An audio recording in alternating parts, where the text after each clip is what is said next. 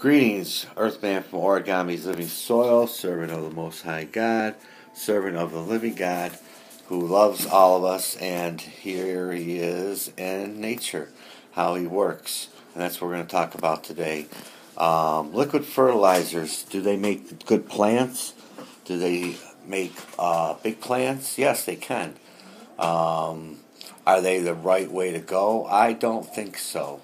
I think you can achieve better results, just as huge plants, maybe sometimes not as big, but as big, as big good, as huge good. I guess in some cases it seems to be, but I think quality is more a factor to look over and just think.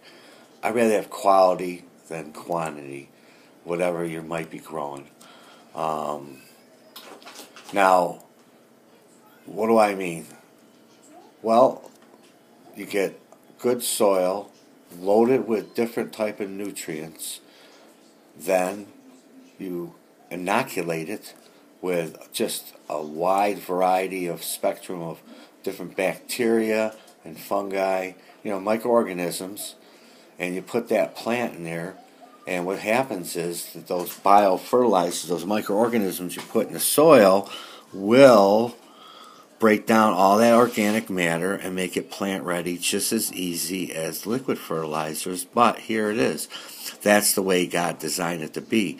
That's the way God designed it to happen. If you look at all your different NPK, all the minerals that you could put in your soil, such as big pluses are rock dust and asmonite, loaded with up to like 75 different type of minerals, I think there is. You're not going to get that in liquid fertilizers. And there are tiny, minute minerals that your plant needs for the hidden value of the plant, how it stays healthy and how it tastes differently than a liquid fertilizer grown in organic soil with living soil. There is a huge difference, and I don't mean to be a broken record, but over and over and over, I'm going to tell you that there is a huge difference between the taste and the smell and everything else in plants grown in soil with no liquid fertilizers, be they organic or chemical. Definitely not chemical. You're never going to get the same result. But, they do have organic liquid fertilizers. But in my opinion, you should use box fertilizers such as fish meal, alfalfa meal, feather meal,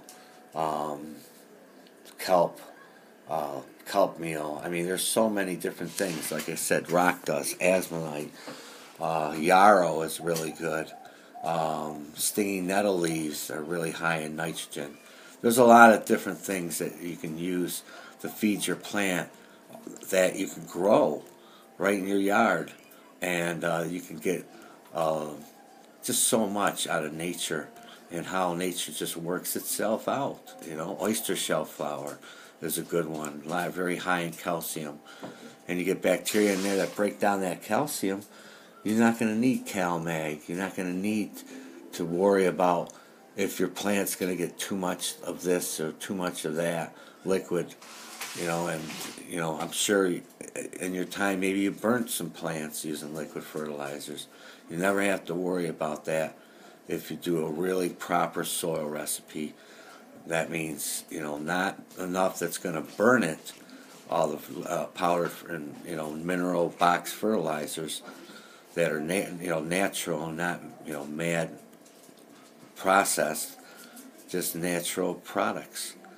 Mixed in your soil with the microorganisms, it's going to be a huge difference. Why? Because that's the way God designed it.